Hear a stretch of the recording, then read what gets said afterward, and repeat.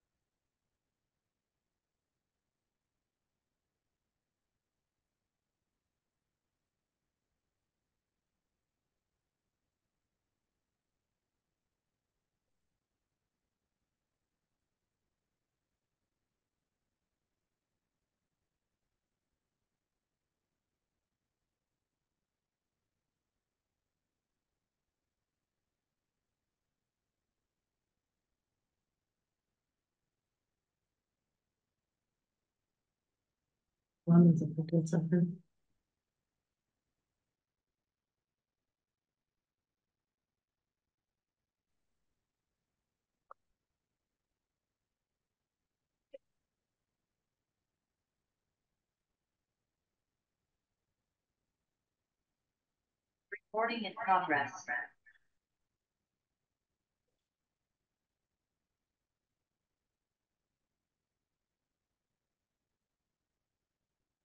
See many people in there.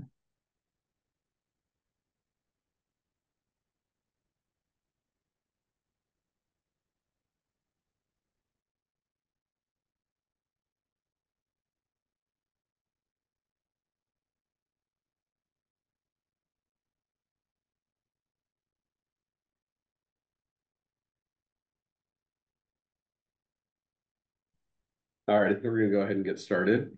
Thanks for joining us today as the first of two online open houses for the LTD System review. My name is Jeremy Card. I'm a planner with LTD. I've been here 18 years. I'm the project manager on this project. Today, we're going to be going through the draft recommendations that our consultant, Nelson Nygaard, has developed over the last 6 or 7 months. We've done a lot of outreach. We've got a lot of feedback. So now we're presenting these recommendations to the public, try to get more comment. So I'd like to, at this time, introduce Thomas Whitman with Nelson Nygaard. He's going to lead us through a presentation. If you have questions during, we can use the Q&A panel at the button, and I'll be monitoring those questions as we go through. Feel free to interrupt if you'd like. Go ahead, Thomas. Great, thank you so much. And again, just feel free as a part of the Zoom, if you scroll over and hold over the screen, the pop-up for the bar below should have a Q&A function, and that is where we'll be looking at monitoring this. I want to start off by saying, what are we going to talk about today? Just a little bit about the background of how we got here, but focus mostly on the service scenarios and the potential recommendations that are coming out of this.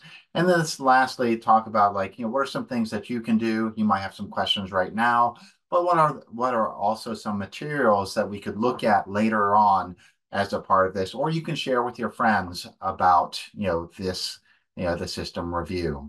So why don't we start off by saying, why are we doing this? And there's a couple of different reasons why taking a closer look at where and when LTD buses, operate, is something that should be asked.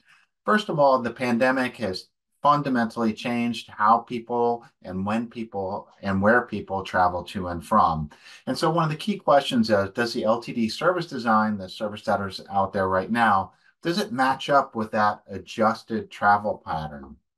One of the other things is that, again, as a result of the pandemic, is that the number of operators as well as maintenance staff is not what it used to be. And, we don't have as much staff as we did in 2019, and therefore service levels were reduced. And, right now we're operating about at 90% of pre-pandemic service levels. And so this process is really a way to show a roadmap for what do we do with that extra 10% of service hours there, and how do we build back in a way that reflects the changed travel market? We didn't do this in a vacuum. So we looked at a series of different elements to help us understand where people are traveling to and from, what existing customers in the LTD are doing, and what some of the requests were from the community as well as from existing customers to help us understand what those travel patterns might look like. And as a part of that, we looked at the ridership and connections for every single route. We looked at location-based service, which is in essence cell phone data, to help us understand how many people are traveling to and from any given area within the Eugene Springfield urbanized area, as well as some of the rural areas outside to help us understand, does the service network match what those travel patterns might look like? We also looked at where some of the higher need neighborhoods are, or some, where folks with greater propensity to ride are, and, where the job growth as well as population growth is anticipated to happen. Last, we held a series of workshops, virtual open houses, held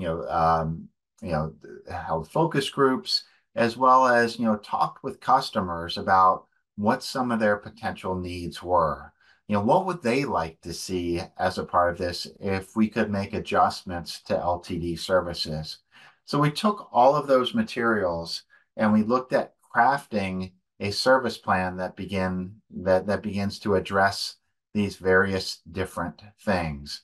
And so I want to switch gears from talking about, what we looked at to what are we going to do about this and what do we see as a path forward for LTD. So there's a series of key performance metrics or things that, guided us as a part of our recommendation development process. One of them was to address one of the biggest things that we heard as a part of our initial outreach effort, which was to improve route frequency.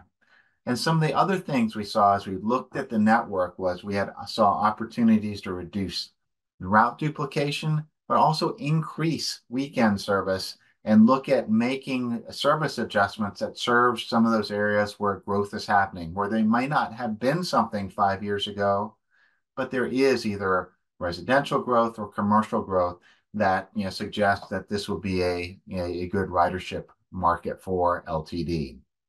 This is not, I want to be clear, the system review process is not intended to blow the system up and start off from new, but instead it's designed to build upon the strengths of the existing service and look at where can we augment those strengths with service that truly meets the mobility needs of the community. So I want to touch base on some of the recommendations, and we've divided this into both short-term recommendations and longer-term recommendations, where the short-term recommendations are those that typically can be made with today's operator numbers and today's maintenance staff numbers. And so these are thoughts and concepts that can be made that do not require additional buses, operating hours, or operators. And, this is one of the things that as additional operators become available and more operators graduate from the training classes, we could shift some of the longer term recommendations into the shorter term recommendations. But this is really the step that we wanted to do in an operator neutral manner. So what are some of those short term recommendations? The top recommendation undoubtedly is to restore service levels on the MX and Route 11, so to restore the frequency to every 10 minutes during large parts of weekdays. This has been one of the service reductions that has happened as a result of staffing shortages. And so restoring this specific thing is the top priority. The MX and Route 11 are the top producing routes and carry the most riders by far of any other LTD route. So improving this frequency will lead to a restoration of LTD's ridership, as well as improved connections to virtually every other route. Almost every route has connections to the MX or Route 11. So improving this frequency is super important. The second big short-term recommendation priority is to improve the number of corridors with service every 15 minutes or better. Why is this important? Market research, as well as what's happening at LTD right now, has shown that a bus that comes every 15 minutes does not require a schedule for a potential passenger to use.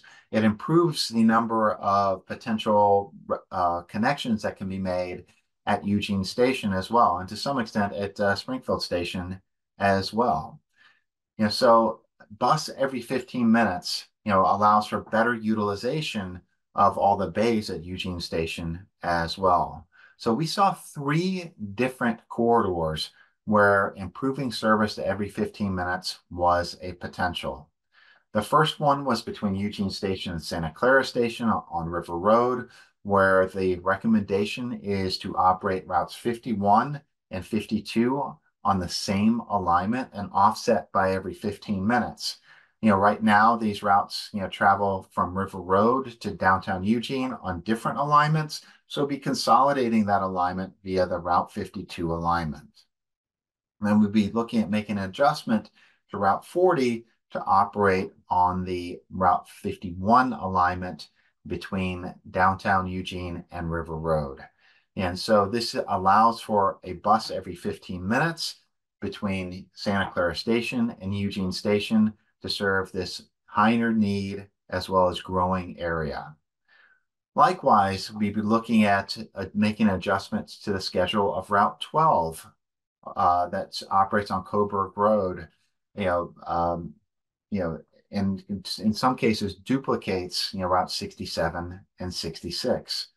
So rather than arriving on the hour and on the half hour, Route 12 would arrive at Eugene Station and leave Eugene Station on the 15 and 45 past the hour and complement the 67 and 66 schedules, on Coburg Road, allowing for large parts of the day to have the bus every 15 minutes along this corridor.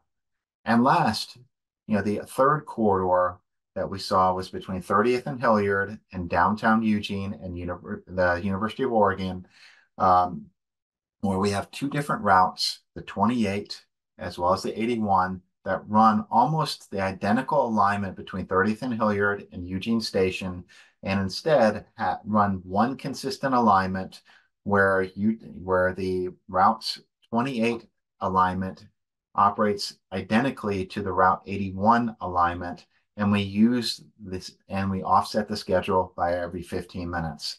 So we get this high frequency service that provides service from the residential areas at 30th and Hilliard all the way to U of O and then into downtown Eugene as well.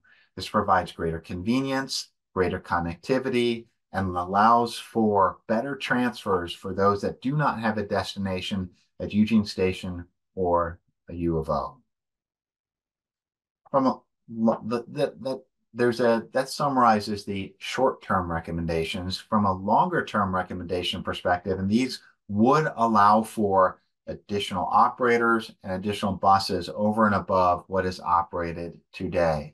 And the goal is really to meet the pre-pandemic service level. So if LTD was operating, 600,000, several hundred thousand hours of service in 2019, to match that number of hours of service that is operated in the future. So we recognize that what you're going to see today is not something we can just snap our fingers and create overnight. It's going to require additional operators, and we're going to need time in order to do that. And so it's going to be a phased implementation. And that phasing is going to depend on, from a prioritization perspective, on 2 different things. What we hear back from you in terms of what the top priorities are, as well as when we're going to get those operators in. So what are some of those long-term recommendations? It's to improve frequency when additional operators become available, and this could include corridors and routes like route 36 or 24 or 40. So these are all examples of what that might be. We'd also be looking at expanding the number of high-frequency corridors. Again, service that comes every 15 minutes. There's 3 different additional corridors, which is West 18th, MLK, and Centennial, as well as Highway 99, that show the ability to serve additional riders if the frequency were higher.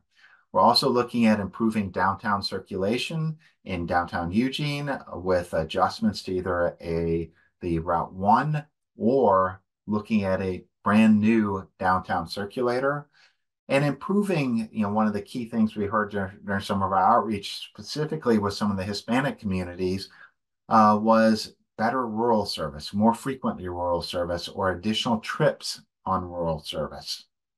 In addition, we also understand that there's demand for service in areas that are difficult for a full-size bus to access.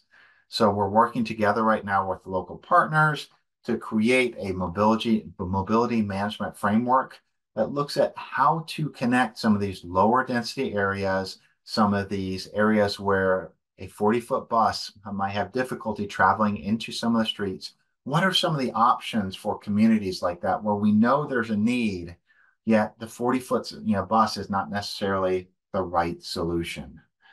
The last piece on the long-term recommendations is understanding that it's not just about where the buses go and when the buses go, but capital improvements to ensure that customers have a safe and inviting waiting area, that buses can get to their destinations in a in a safe and reliable way, and that we look at the operations of some of the existing stations to say, can we do better? Can we move vehicles in and out of here more effectively and more quickly so that our customers have a quicker, safer, more reliable ride? I want to, walk through a couple of illustrations of what the improvements in the frequent transit network might look like. This is where service goes today in terms of frequent, transit, service that comes every 15 minutes or better on weekdays. And this, in essence, is just the alignments of the MX as well as the Route 11 going out to Springfield. And so if we were to implement the short-term recommendations, it would mean that we would have additional frequent service from Santa Clara Station all the way to downtown Eugene via River Road, from Coburg and Harlow into downtown, Eugene, as well as from 18th and Hilliard, 30th and Hilliard, all the way to U of O, as well as downtown. If we were to look at what the next step of this is, and this is one of the things that is outlined in the longer term recommendations as reflected by the purple lines on this map, is there's 3 additional corridors where higher frequency service can be supported by the land uses out there, as well as the growth that is happening out there. And this includes the MLK Centennial Corridor, the West 18th Corridor, as well as the SR 99 Corridor as well. I want to summarize, that, this is much of the improvements that we're looking here involve improving the frequency of service. And in the short term, and some of these do require more operators than we have today, we'd be looking at frequency improvements of the MX, Route 11, 24, 28, 36, and 81. And, these, with the 81 improvements, which is service to LCC, would be offset by some reductions in frequency on Route 82, which also serves LCC. Regular service to LCC throughout the day will be maintained, with these recommendations. In the long term, a series of additional routes, sometimes they're similar routes, would also have additional frequency, and they're listed on screen right here. And I think one of the key things here to note too is that with additional operators, we can look at improving frequency on our core routes, on our secondary routes, as well as our rural routes. I want to pause right here and say, are there any questions, that we can go through some of the individual route by route recommendations, but I wanted to pause here and see if there's any questions or comments on a specific route that you'd like us to focus in on.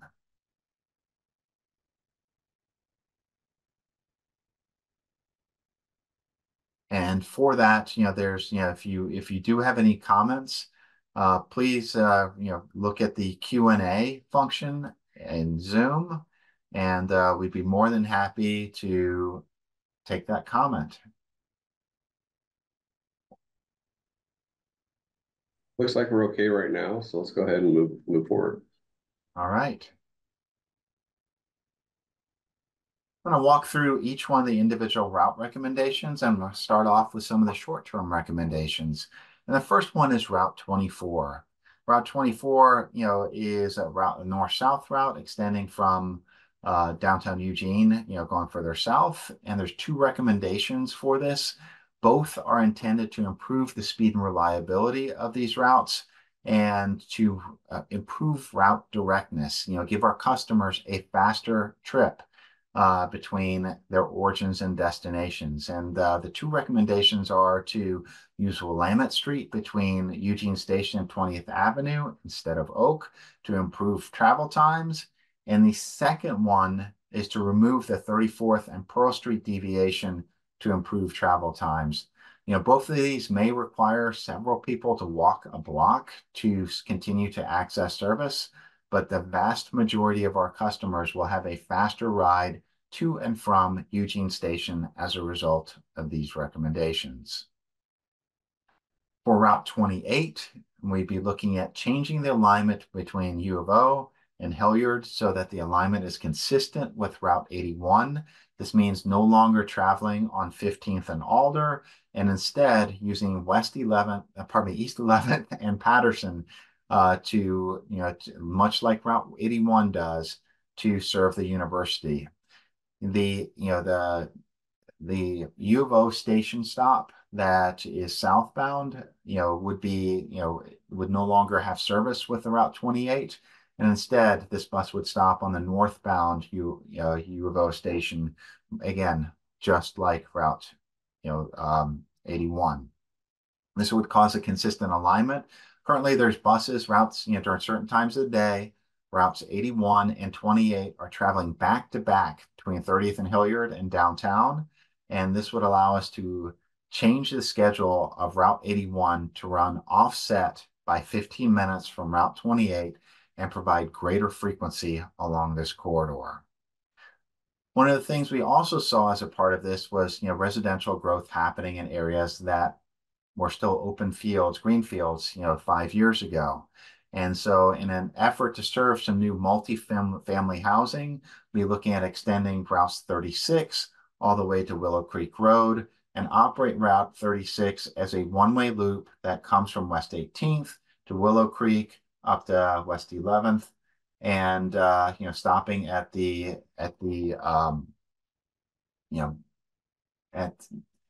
Willow Creek Station, and then extending back to, and returning to downtown Eugene that way.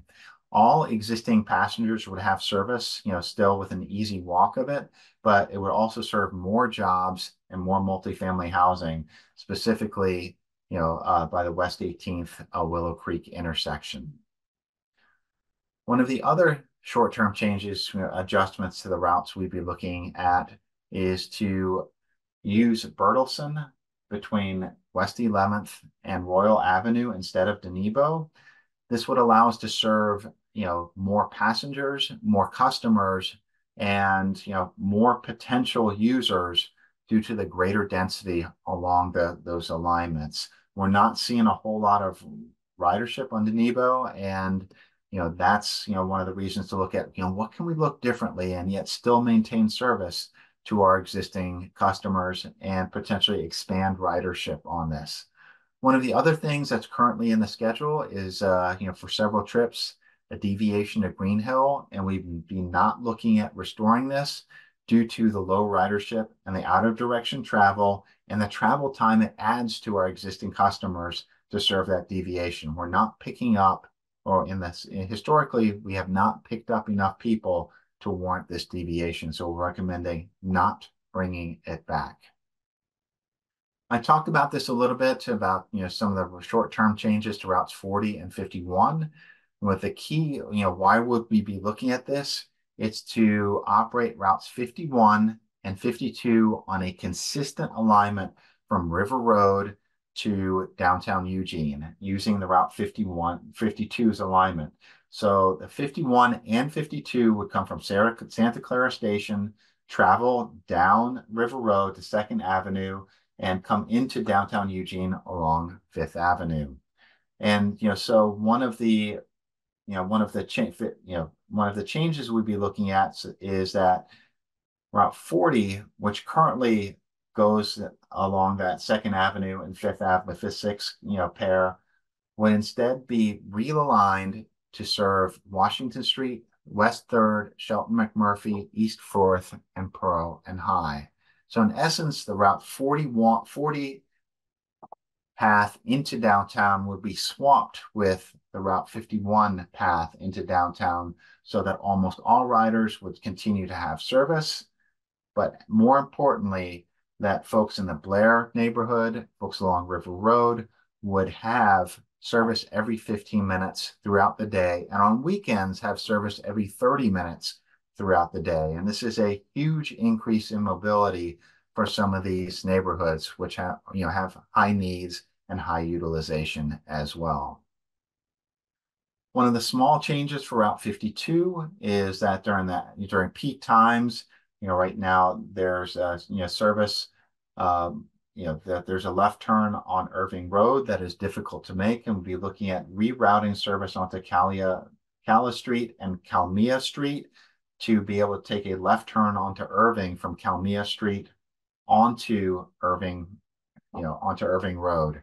This will improve speed and reliability of this service and allow for a safer environment, for buses to make a left turn on a street that has gotten busier and busier as growth has happened in this part of Eugene. One of the other short-term changes is Route 93, which is service from Veneta, to right now the Willow Creek area.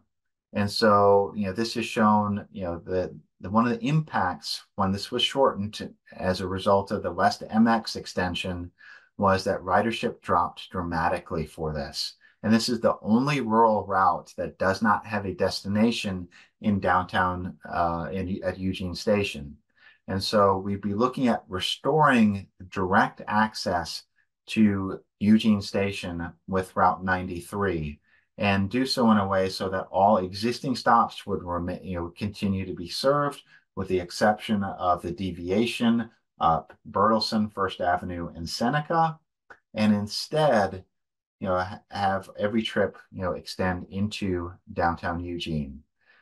These, in order to not compete with the MX, we would be looking at making these stops between, Seneca Station and Eugene Station so that there are pickups only in the westbound direction and drop-offs only in the eastbound direction. This allows folks from Veneta and some of the outlying areas to have a quicker and easier access to regional services and local services throughout the Springfield-Eugene area. One of the final short-term changes is Route 98. And this provides service from Cottage Grove, to downtown Eugene. And as one of these recommendations is to operate every trip via LCC to provide better access and to improve, reduce some of the potential confusion where some trips go to LCC, but not all trips go to LCC. And by making this consistent, we feel like we're going to attract more riders and have them understand that this is an option for them. One of the other elements is that in Cottage Grove, the Walmart, is one of the biggest destinations, yet it's only available and accessible for Cottage Grove residents in one direction. So be looking at modifying Route 98 to provide bi-directional service from the Walmart in Cottage Grove to the remainder of the residential areas. And we've also be looking at using 4th Street between Goshen Divide Highway and Taylor Avenue to provide a slightly faster trip, for some of our existing customers.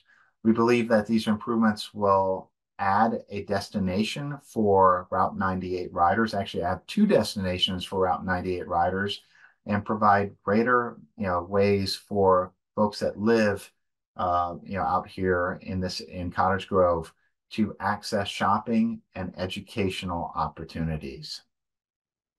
I'm going to change gears right now and talk a little bit about some of the longer term recommendations and what some of those might be. And as a reminder, these will require additional resources to operate. So I'm going to start off with, the Route 66, 67, and Route 12. And so the first piece of this is that, and this is going to be a little bit wonky, and so I apologize, is to try to shorten the alignments of 66 and 67 so that they can be made consistently in 1 hour with in a round trip. And why is this important? It's because if we get consistent connections in downtown Eugene at Eugene Station, it means connections from other routes will be easier to make on a consistent basis.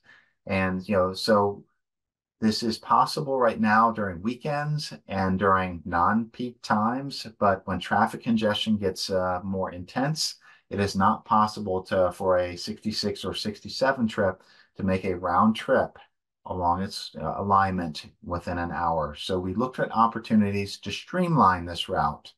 And two of those streamline opportunities was to remove service from the existing VRC stop, the Valley River Center stop, from the backside of the mall, to look at what are some of the opportunities to do that, closer to the north side of the mall, where some of the travel time to that, that's a station is no longer, as time prohibitive. The VRC stop is, there's very good ridership at that location. So it's just a matter of looking at where can we place a similar high quality facility that does not require as much time to serve. One of the second opportunities is currently the Route 66 and 67 travel to Shadowview. They go off of Coburg, south of Crescent, to serve Shadowview, to serve the Winco, as well as the Costco stops, and provide a connection to Route 12. And as if we were to look at shortening this route, it's to operate on Coburg Road all the way up to Crescent and no longer operate on Crescent or on Shadowview. We'd be looking at making an adjustment and extending Route 12 so that Route 12 would have a connection with Coburg Road as well as the Winco and the Costco directly, so that connections between 66 and 67 and Route 12 would continue to be made. But we'd be able to look at operating Route 66 and 67 in a more timely manner. We'd also be looking at recognizing some of the ridership potential here is to expand the frequency of Route 66 and 67 to operate every 20 minutes during those highest demand times. One of the other elements, long-term elements, and again, this would require additional resources, is recognizing that some of the travel patterns have changed within the region. And one of the things we saw was that there was no connection from some of the northwest areas of Eugene to each other without having to go almost all the way into downtown Eugene and back. It's one of the things that we heard as a part of our outreach. It's one of the things that we saw during some of our travel pattern analysis. And it's one of the things some of the past planning efforts have identified as a potential need as well. So one of the opportunities that we saw was to extend service from, in this case, it's Route 40, from Barger Road in the Winco area all the way out to Santa Clara Station. This provides east-west connectivity where there is none right now. It would serve some of the higher density housing that is being built off and constructed off of Maxwell Road. It will also provide school access to a high school and middle school, and provide connections to some of the neighborhoods along Echo Hollow, as well as Elmira, to some of the commercial activity, the Fred Meyer and such around, on River Road. So this is a new connection that we feel will add regional connectivity and local connectivity and provide additional destinations on Route 40 and open new markets for Route 40 to areas that have limited service right now. One of the other areas that we'd be looking at making a route adjustments to serve new growth is Route 13. Currently, Route 13 ends about a quarter mile away from a Walmart, which is it's a good ridership stop right now, but folks are having to walk. They're leaving their cart at the stop. That's a quarter mile away. And so we'd be looking at making an adjustment to this route to extend it, off on Olympic all the way to 28th and go north to Marcola, where Marcola Meadows is redeveloping. High density housing is coming in that area, and we'd like to see what we can do with the extension of Route 13 to provide a direct connection between downtown Eugene and this high density growth, while also providing a better connection to Walmart. One of the other things we'd be looking at doing is improving the frequency of this route to every 15 minutes throughout the day on a weekday. Those are some of the route adjustments we looked at. And, so I wanted to briefly touch upon, there's a series of frequency improvements that were touched upon earlier as a part of this presentation, but I also want to talk about where we are as a part of the process, the system review process. We've gone out and we've surveyed riders, we've done community outreach, we've taken a look at what are the strengths and opportunities for the existing service, and we designed a series of, I want to say, operator-constrained shorter-term recommendations, as well as a roadmap for how do we expand service when those operators and resources become available. We want to hear from you now. Are some of the priorities that you see listed here, are they the right ones? And so we've held a series of focus groups, open houses. We've gone, have had pop-up meetings where we've talked to folks and potential and existing customers about, does this work for you? And so we're still in that community outreach phase right now as we try to see what people respond well to and what people do not. And ultimately, we're going to take that community feedback over the summer and develop a series of final improvement recommendations for implementation in 2025 and beyond. So we want your feedback, and there's multiple different ways we can look at doing this. Check out the project website, ltdsystemreview.org. If you look, through there, you'll see a share your thoughts on, and that it's a link to an existing survey that outlines all of the recommendations and gives you the opportunity to provide comments on a route by route level, as well as a total system level in terms of what did you like, what you did not like. The link is also, the longer link is surveymonkey.com/r/capital N 7 capital Y 8 capital K capital X. And a last option is to provide email feedback to systemreview@ltd.org.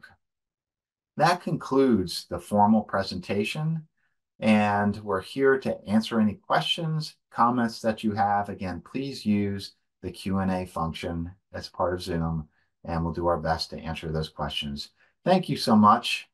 We appreciate your attention and look forward to hearing what you have to say and your thoughts about these concepts. Thank you. Thank you, Thomas. Appreciate it. Just checking in. Do we have any questions from the audience?